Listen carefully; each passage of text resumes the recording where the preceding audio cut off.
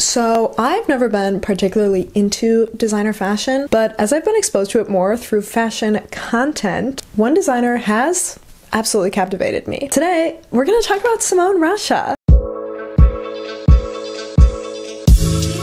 Who is she? What defines her design style? How can we plebeians imitate her runway looks with our own outfits? We're gonna answer all those questions. I'm so excited. I love her work so much. Okay, let's get started. First off, who is Simone Rocha? Basic facts, she's a 35-year-old fashion designer from Dublin, and she is of mixed Irish and Chinese heritage. Her father is fashion designer John Rocha, and she has said she was always quite involved and interested in his works, even in childhood, but originally did not want to be a fashion designer because it would be too cliche. But once she was in art school, she realized she couldn't fight it any longer.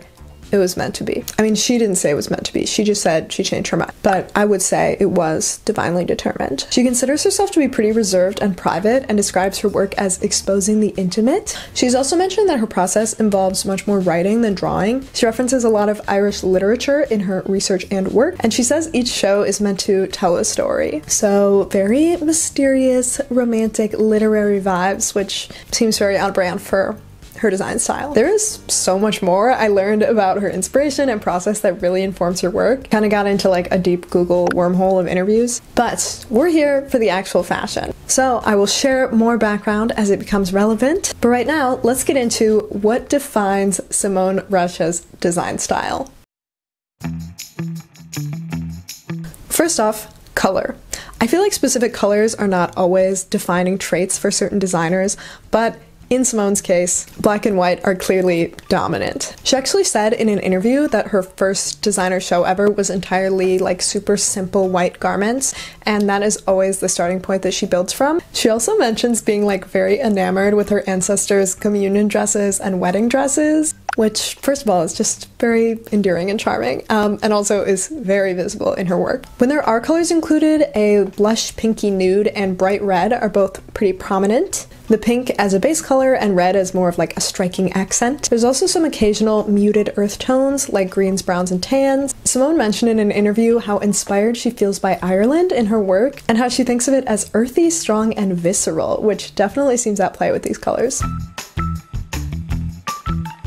Next up are patterns / general graphic motifs. Simone rarely uses patterns at all, but when she does, it seems to pretty much always be either plaid or florals. Like I said, Ireland and its cultural roots and traditions play a huge role in Simone's work, and plaid is common in traditional Irish clothing. She has also said she's inspired by flowers, especially roses, because of the dual beauty and toughness they contain. As we'll get into more as we go, that duality is really a central motif in her work. There's also some subtle patchwork and striking embroidery, which are both traditional historical crafts and processes, which she has said she emphasizes in her work. She even cites Louise Bourgeois as her biggest influence, particularly in her textile work.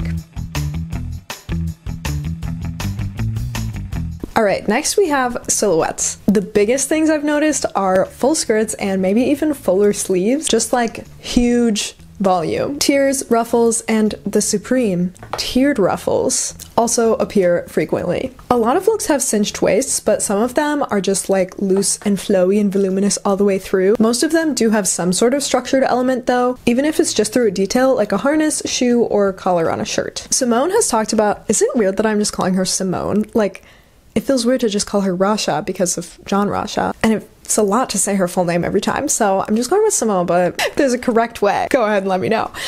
Anyway, Simone has talked about how femininity and womanhood is centered in all her work. And like I mentioned earlier, a core tenet of that for her is this duality of beauty and softness versus tough practicality, which you can really see in the distinct juxtaposition between flowiness and structure in her silhouettes.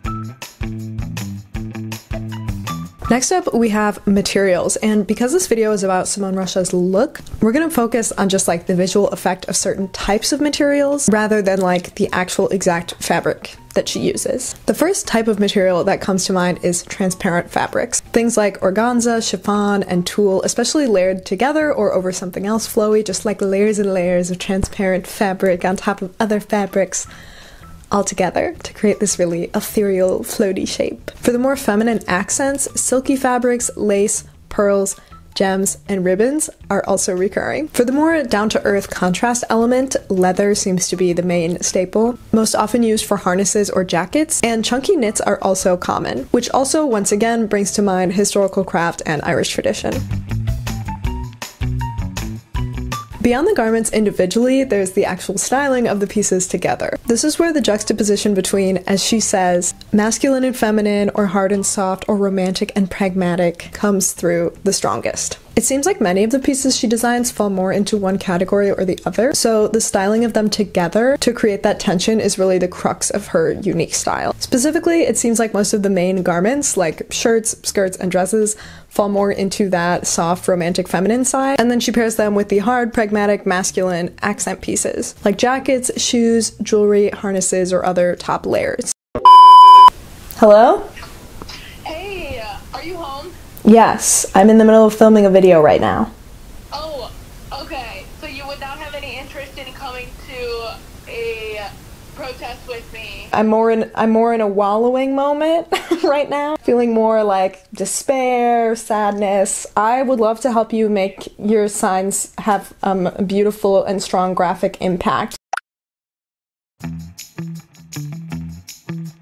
Finally, before we get into the actual outfits, I just wanted to mention some sort of bigger aesthetic trends that are present in her work. Firstly, her looks are definitely maximalist. Even though the color palettes are very controlled and narrow, the layering, big shapes, array of materials and fabrics, embellishments and accents, just the sheer number of visual elements and details that go into every look create such a dimensional, maximal look. This layered maximalist style, especially with those big shapes, formal feminine details, and overall romantic look, also make her outfits feel very much like fairy tale royalty garb. I mean, in her spring-summer 2022 collection, she even styled a literal crown. So of course, the royalty-inspired fashion trend is also very present. I've seen references to royal core, regency core, princess core. I don't know if there's like one umbrella term that encapsulates this, but you get it. Fairy tale queen-inspired fashion. Of course, the poofy skirts, soft neutrals, and feminine details also bring to mind the ballet aesthetic, a trend which seems to be absolutely everywhere this year. Simone has also been using the now very trendy ballet slipper inspired shoe for years already, and when I search ballet core fashion on Pinterest, her work appeared numerous times in the results.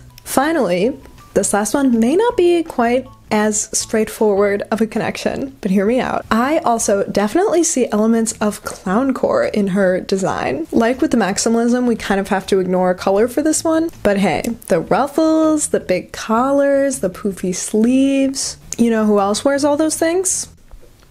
Clowns. Makes you think. So, just to recap, Simone Rocha is an Irish designer whose style is defined by minimal color, huge volume, feminine details, tough accents, and a general sense of whimsy. Alright, now that we have analyzed all elements of Simone Rocha's design far beyond what was necessary, it's time to show you some outfits. Okay, first I wanted to start with what I consider a signature look. When I think of Simone Rocha, this is what I picture. The main piece for this look is this vintage white nightgown, but because the nightgown is open in the front and see-through, we added this white slip skirt underneath, and then this black and white midi skirt under that just to add some volume, make the bottom half a little poofier, and add a little contrast ruffle detail on the bottom. Then for the top, this blouse is perfect because it gives us that collar element and these huge puffy sleeves, which I think looks extra fabulous paired under the shorter puff sleeves of the nightgown. Like, what a perfect pairing. It's like they're meant to fit together. Then for our harsher contrast pieces, I added this black harness from Amazon and these black chunky loafers. Finally, to add in some pearls and channel the general vintage feminine details, we have this pearl beaded collar clip, some sort of funky pearl bead earrings, and some rings. For our second look, I wanted to delve a little more into color and pattern, and I especially had this collection in mind with the combined blush tones and patchwork, so I chose my patchwork dress and layered it over this gingham midi dress to add length and more dimension, but stay in the same muted color family. For a striking black accent piece, we have this tank top on top, and then on top of that, we have this super dainty little tie front pink top for a more floaty feminine detail piece. I also had to include black combat boots, another Simone Rocha classic, so I did did my Doc Martens, and finally we have these chunky jade earrings for an ornamental feminine detail. Okay, next I really wanted to try to emulate one specific look because I feel like I've been seeing this image everywhere and I thought it would be such a fun challenge. Unfortunately, I do not have a pink poofy miniskirt or dress, or any poofy miniskirt or dress. This is the poofiest one I own. That's why I chose this one again, and then I layered this white shirt on top to add in a collar. I also love the bottom poking out under the sweater. I think it helps emphasize the volume of the skirt. This sweater I thought was perfect because it has that detailed chunky knit feel and the red accents that are so necessary to this look. Unfortunately for shoes, this is my tallest boot option, but then to tie the black in a bit better, I safety pinned this black bow to my sweater to match the ribbon in the photo. Truly, what a fun hack. I love this so much. I'm gonna pin bows to everything now. Finally, we're getting to an all-black look, another staple, and I started with this already very layered and detailed black dress and then added this midi skirt underneath for more length and dimension.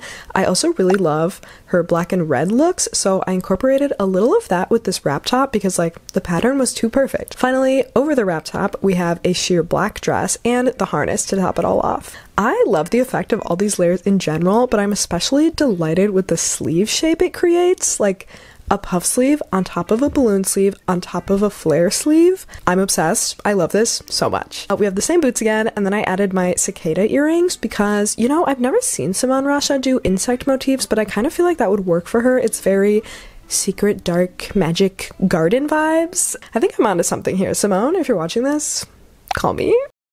Okay, this next look is much simpler, but she does have a few more streamlined modern looks, so I wanted to include that too. For this look, we just have the black midi skirt again, a white button-up, and then this leather jacket, which, styled normally, boring, average, not high fashion. But partially zipped and shrugged to the side, suddenly, it's giving editorial avant-garde. Unique outfit hack. Try wearing your usual garments just in a different way on your body. The other very Simone Rocha detail of this outfit is the ballet shoe. I have these nude ones, and then for the ribbons, surprise, it's not part of the shoe at all. It's literally just craft ribbon tied around my feet. Here's how I did it. Very simple, so cute, and it can work with a lot of other shoes too, so kind of obsessed with this now. I feel like I'm gonna be doing this all spring and summer. Also, I definitely saw this somewhere, but I have no idea who originally came up with this, so if anyone knows, please comment. Finally, we had to close it out with another signature all-white look, and I'm so sorry for the overexposure on this. It's very hard to get it right with like layered all-white outfits, but you'll see more clearly at different angles. For this one, I really wanted to play with transparent layers and the dress over pants look. So to start, we have this lace paneled slip and white pants. Then we added this white slip skirt over the pants, but under the other slip for more length and layers to that skirt section.